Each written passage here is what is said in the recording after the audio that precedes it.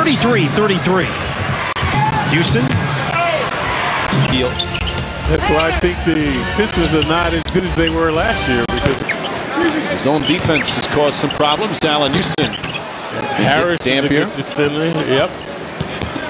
Houston on the point. Houston off the catch. Time, but with that much time off, hard to get your timing. A 9-1 run. Allan Houston's not here to have the team get into the playoffs, and the ultimate, obviously, to win a championship, and anything else for him is considered the height advantage on Heinrich. Heinrich doing a good job denying him. That's not a post up there, too far away. Duhon can give him help. Houston, it's not Brewer. Brewer is more of a defensive player. Plays with a lot of energy. Uncanny leaping ability at 6'3". Houston with a hand.